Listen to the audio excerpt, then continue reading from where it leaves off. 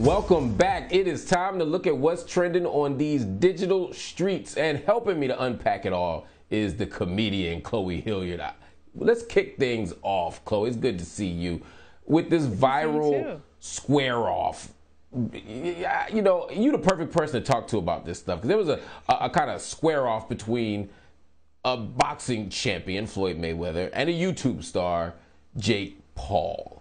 On Thursday, while promoting Logan Paul's upcoming pay-per-view fight with Mayweather, Jake, Logan's brother, decided he wanted to get his soul snatched, and he swiped Mayweather's white baseball cap right off his head.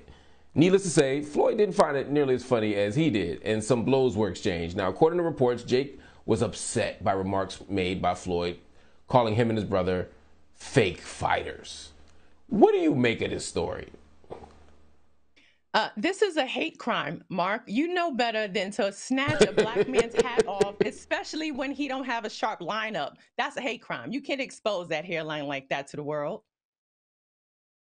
That's a solid point. And Floyd, you know, as rich as Floyd is, man, I have some follicle questions for him. I mean, it seems like he decided to go a whole different route. He was rocking the baldy for a long time.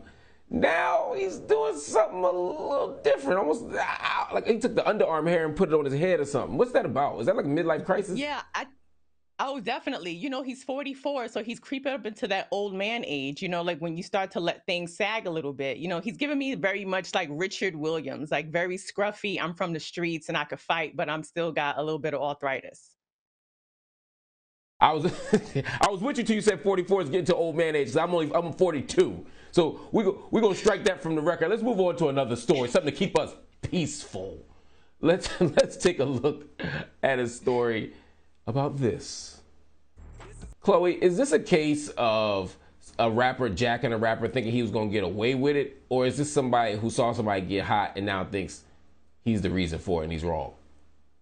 Well, I think it's really hard because a lot of times you have so many artists who are just putting their life's work out here on social media, and no one knows if they heard it before, if they didn't hear it. And a lot of times these things seep into the back of our mind, right? And so I don't believe that Childish Gambino, who is so busy right in Atlanta, starring in Atlanta and doing all these other things, was scouring SoundCloud in 2016 to find a song that he could rip off. But that doesn't mean that somebody in his camp, maybe a producer or a PA or someone, didn't hear it and maybe use it as a reference. So it's going to be hard to hold it up in court because honestly, all these songs sound alike.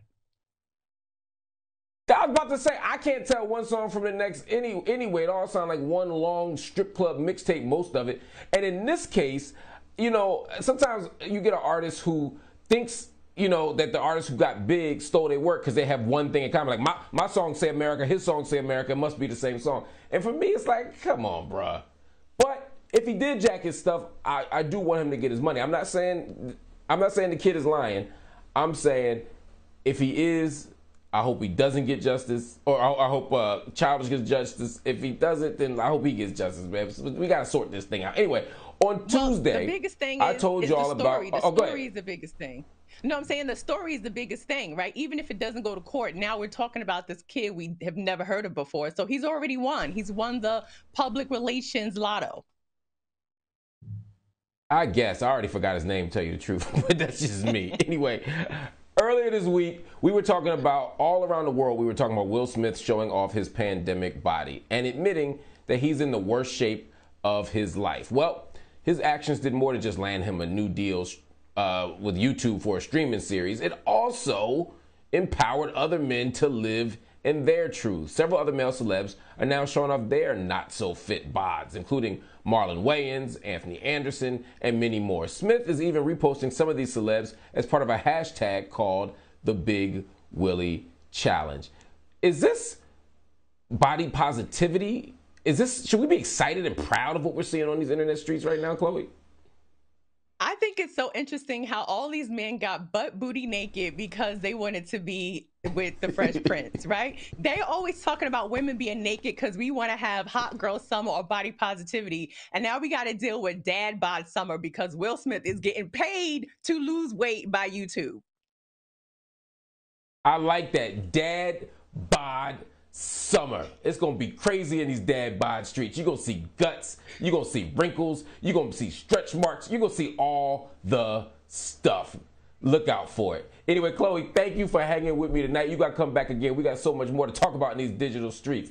Everybody stay with me here on Black News Tonight. We got a little bit more before I let you go.